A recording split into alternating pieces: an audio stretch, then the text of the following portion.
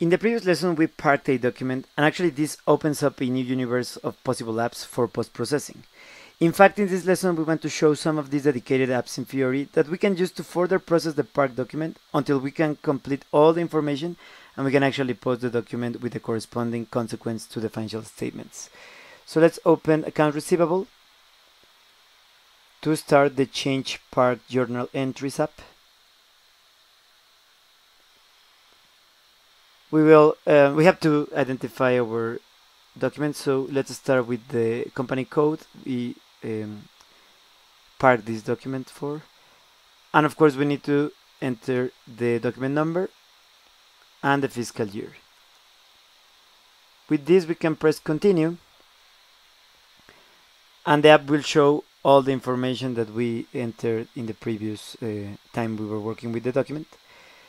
We will start changing the date. We'll just set that as tomorrow as 19. The reference field was empty, but we need to first accept the warning message about the future date.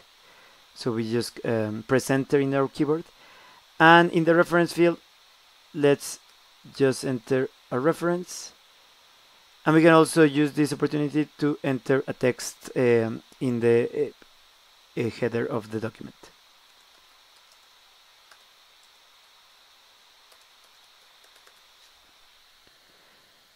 After we have finished changing some of the data, we are interrupted again and we cannot complete the GL account, for example, for the revenues or the amount in document currency.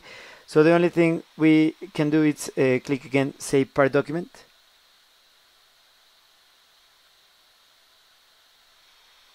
And as you can see, even the message is clear because this is not a document that it's a part of the financial statements yet. This is just a preliminary posted document, and it has been changed with all of that we have done in this lesson. So now we can just close this up.